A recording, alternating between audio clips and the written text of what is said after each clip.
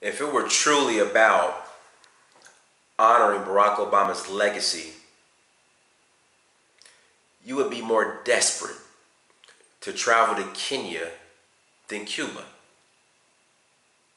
Ever since Donald Trump decided to reverse Obama's Cuban policy, many in the black community have become desperate and are going to damn near revolt and rebel against Trump's reversal.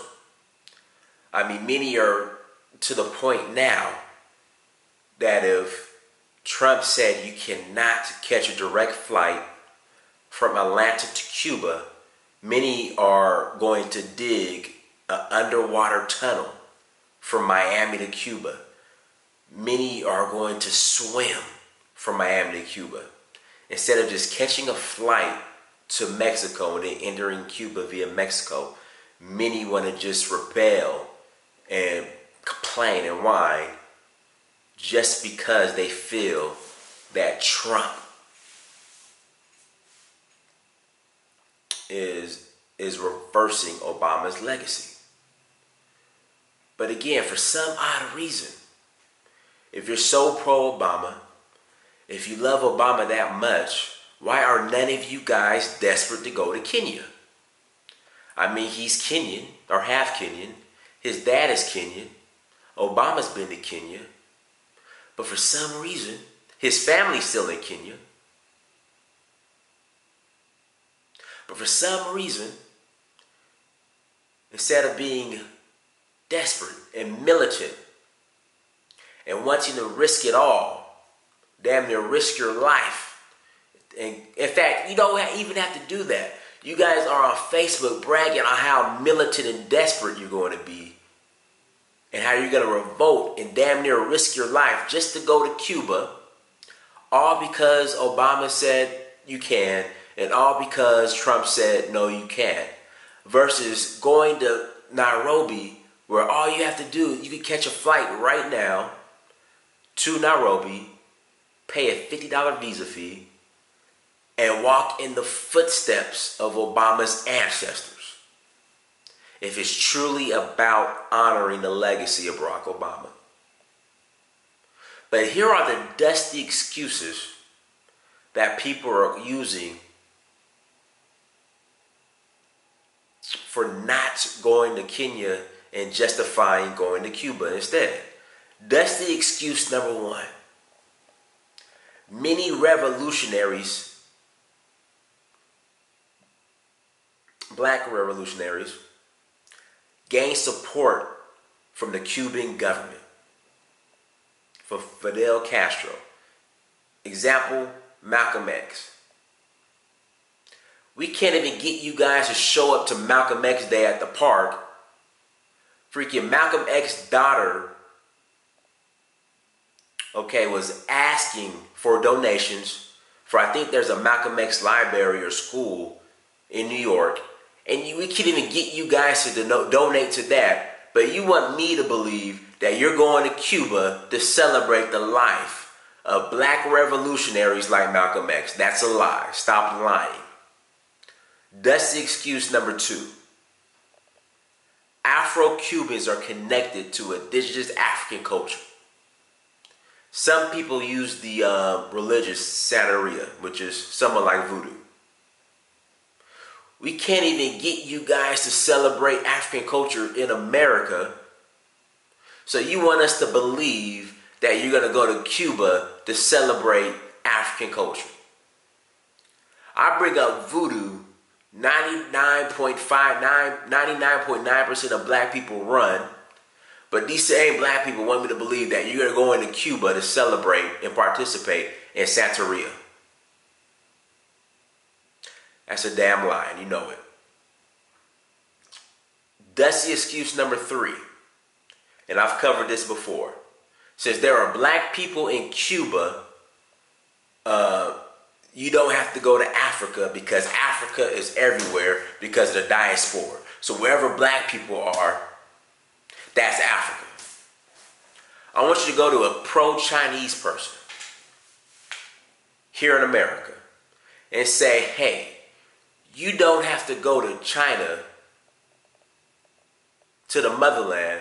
All you have to do is go to Chinatown in New York, and that is good enough because there's Chinese people in New York, and Chinatown in New York replaces China. And just, I want to see the stupid look they give you. Like, what are you talking about? In fact, better yet, you don't have to go to Cuba because there's Cubans in Miami.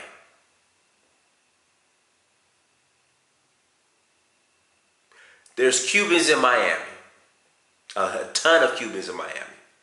So since there's Cubans everywhere, there's Cubans in Miami, why go to Cuba?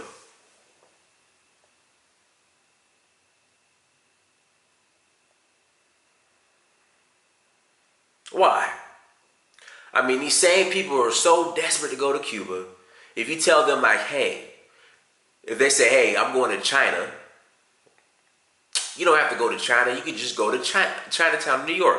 Oh man, that ain't China. That's not the real China.